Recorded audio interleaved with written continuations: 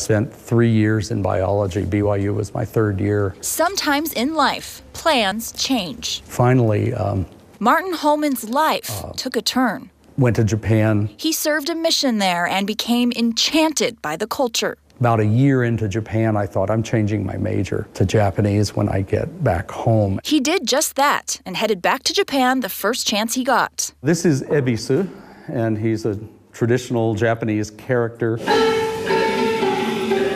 Now, you can call Martin something of a puppet master. I ended up living and working very close to one of the traditional troops. It dates back to the 1830s. I went in there one night, and at the end of the evening, they asked, is there anything else we can do for you? I thought, and I just decided to go for it, and I said, will you train me as a puppeteer?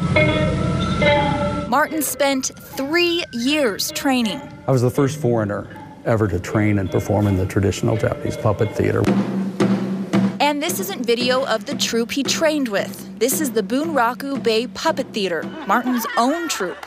We've been to 34 states across the country, also in Washington, D.C. at the Kennedy Center for the Performing Arts. He'd be walking like this with it. Yeah. And Martin's dedicated himself to spreading his love of Japanese puppet theater wherever he can. She could close her eyes in fear here right now, but don't drop too low. Like here, to these students at BYU. Now he's taking his talents to the biggest audience he could imagine. We were cast in a film. A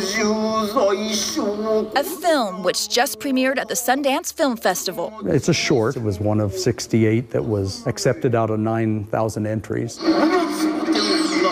His life may be on the verge of taking yet another turn. Keep him up there about level with your eyes. But what Martin truly hopes for is that his art helps promote understanding. The person from Arkansas or Florida or Oregon is moved by and can laugh at the same things and realize that this came from Japan. This is what moves a Japanese person either to tears or to laughter.